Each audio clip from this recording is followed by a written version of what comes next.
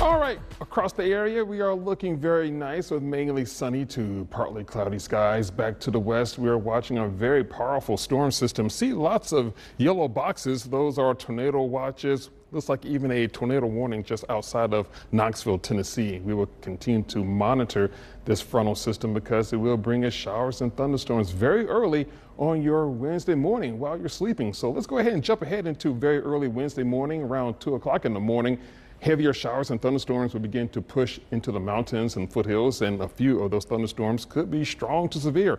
Around 5 o'clock, right here in the middle, right here coming through the triad, we're talking about some very heavy rain, strong winds, maybe some hail. Cannot rule out maybe an isolated tornado coming in with this line roughly around 4 or 5 o'clock in the morning. By 8 o'clock in the morning, things will begin to wind down just a little bit. So if you have to get up early, maybe just delay your travel a little bit. I think after 8 o'clock on your Wednesday morning, things will begin to settle down, but we're not quite done.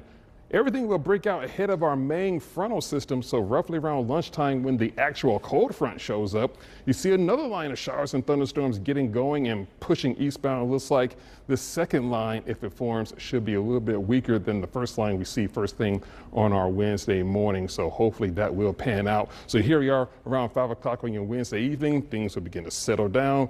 We're looking for the skies to clear out. Still very breezy, but that wind for our Wednesday, especially during the afternoon and evening time period, will drag in some colder air. How much colder could it be?